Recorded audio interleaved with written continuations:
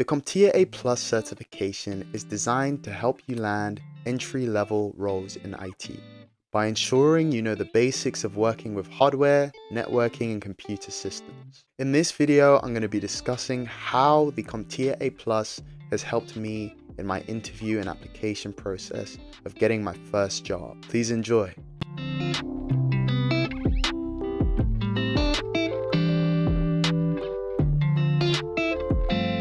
As the CompTIA A Plus is one of the most popular entry-level certifications, if you're just entering IT with no experience, it's one of the certifications that you should be looking at.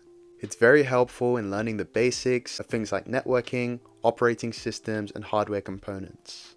The CompTIA A Plus was one of the first certifications I looked at when I was trying to get into the IT industry. It really helped me to build my foundational knowledge and also helped me to get my first job. I've made 1 or 2 videos on the CompTIA A Plus already about how I passed the Core 1 and also how I failed on my first attempt.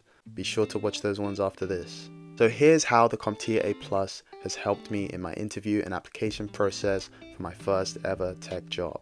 As I mentioned in previous videos, I found this job through a recruiter on LinkedIn. When I first started studying for the CompTIA A Plus, I was still at university studying business computing.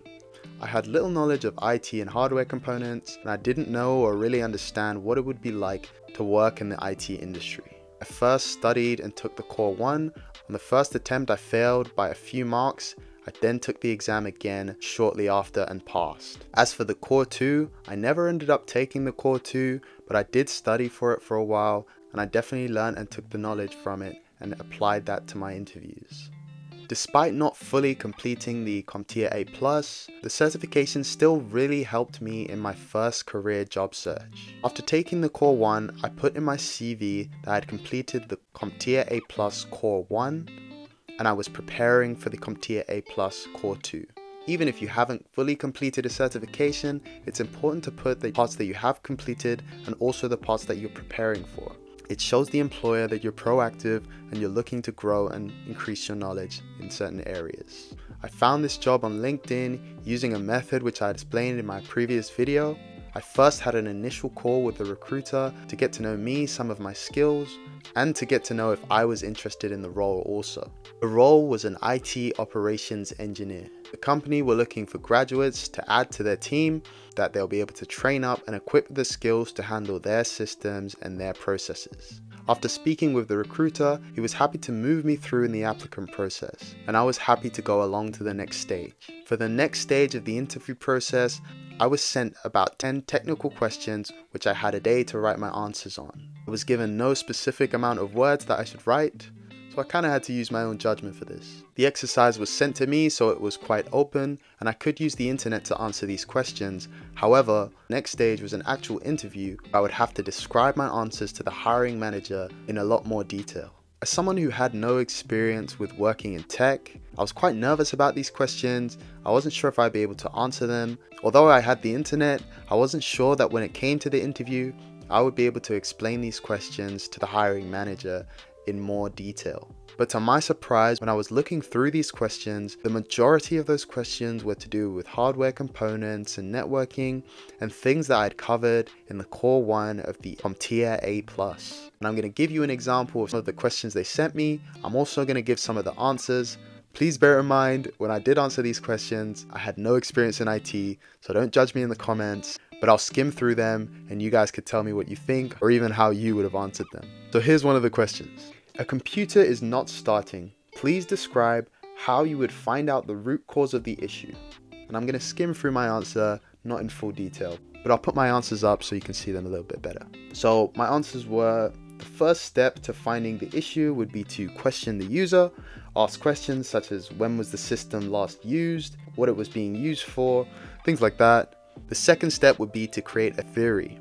I would do this by thinking to myself, what are the most likely causes of the issue, etc, etc. The next step would be to test the theory that I had thought of. The battery is working, trying a different outlet, charging the device, or any other theories I would have thought of. If none of those theories are correct, I would return to the second step.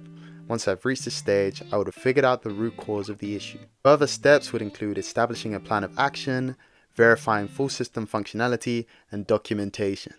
All of these steps and all of this knowledge I gained from courses studying for the Core 1 of the CompTIA A+. If I hadn't taken the certification, I wouldn't have known any of these answers. Another question they asked me was, what was the last computer you built and what did you put in it? Now I found this really funny because they literally assumed that I'd built a computer before, which I hadn't.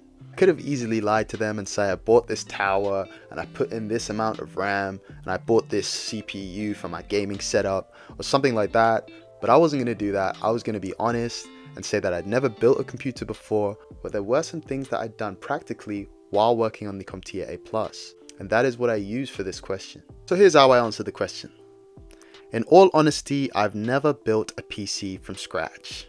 However, I recently disassembled a computer to explore its components. I will use this question to discuss the nature of the components of that PC. This exercise I literally did because of the CompTIA A+, and because of all the things I was learning. I was learning about RAM, I was learning about CPUs, and I wanted to explore and see those components within an actual laptop. So I had an old laptop lying around, I literally broke it apart, and I looked at the RAM, I looked at the HDD, I looked at different parts of the motherboard and the chips on it, and that sort of thing. Instead of answering the question as a lie, I used this instead. If you guys want to go through my complete answer, if you really like the detail and you really like that sort of thing, then you can pause the video here and go through it. I also made sure to put up some pictures on there to make sure that they knew that I was being legit and I actually did these things. Another question I was asked, more on the networking side of things, was what does DHCP stand for and how does DHCP work? If you understand or have worked with networking, you definitely know what DHCP is. It stands for Dynamic Host Configuration Protocol, and DHCP is basically in charge of assigning IPs to devices on your network. Again, I'll put my full answer up, and if you want to go through it in detail, just pause the video here and read it if you really like to. So after those questions, I answered a few other questions. There were about 10 in total. I wrote out all of my answers. I submitted the document to the hiring managers in preparation for my interview a day later. At the main interview, the hiring manager read through my questions and asked me to elaborate on these questions in detail. As I mentioned before, it's easy to use the internet to find answers on different things. But when it comes to elaborating and showing your true understanding of a topic in tech, you do have to have some solid knowledge on it. So when he asked me these questions and asked me to elaborate, the answers I had for him were all based on what I had learned in the CompTIA A+. Remember that before the CompTIA A+, I had very limited knowledge of hardware components, networking, and computer systems. All I had before then was some of the things that I'd learned at university, which to be honest was very basic, very non-practical, and not things that I would ever come across in the CompTIA A+ or in the real working world. And so the content of the CompTIA A+ was perfect for helping me to secure my first job in IT. After I went through my questions in the interview, they called me back for a second interview where they went more deeply into their systems and how to work with their stuff. And once I completed that interview, they offered me my first ever tech job as an IT operations engineer. So in summary, the content of the CompTIA A+ really matched up to the content of my interview and application process, which was the biggest part of helping me to secure that first job. And so I can say from my experience that the CompTIA A+ is definitely a great foundational certification and is great for helping you to secure that first role or any entry-level role in IT. It's also not just helpful for entry-level roles, but it's also helpful for roles beyond that. Roles that involve hardware, speaking to customers, technical support, and things like that. The CompTIA A+ would probably be the ideal certification that you'd be looking towards. But thanks everyone for watching. This has been how the CompTIA A+ has helped my interview and application process. Make sure to like, share, and subscribe, and I'll see you guys in the next video.